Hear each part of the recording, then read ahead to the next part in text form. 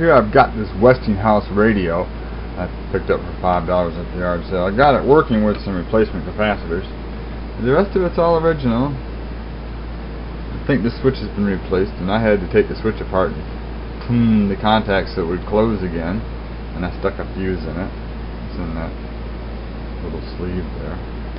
But I'm going to see if I can repair one of these capacitors and restuff it. I haven't restuffed one of these before. I restuffed the chassis mount ones, but this came out pretty easy.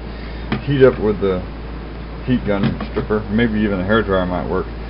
And then this started, the end where the wires came out started getting gooey, and then that popped out, and then I heated the whole thing, trying not to burn it and mess up the writing, and then I could just push on this end and the guts just slid right out. So I should be able to rig these in there, maybe put some silicone in place of that. I hooked it to the existing wires, so I'll stack them so they're like that. Should work. I got it wired up so it looks like it'll work okay. Slide it in there. Little silicone on that end.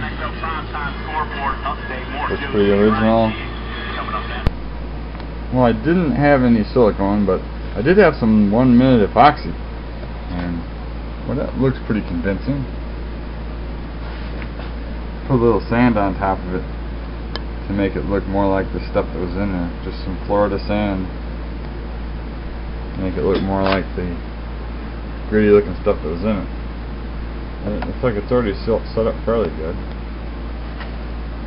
Guess I need to try to get it back in the holder and then see if it works. Alright, capacitor restuffing is done. Still works, the radio is working, and it's fairly convincing looking. Looks like it has the original part in it, but it has a couple of new electrolytics hidden inside. Certainly more aesthetically pleasing from a technical point of view to have it look original, but it doesn't help it work any better.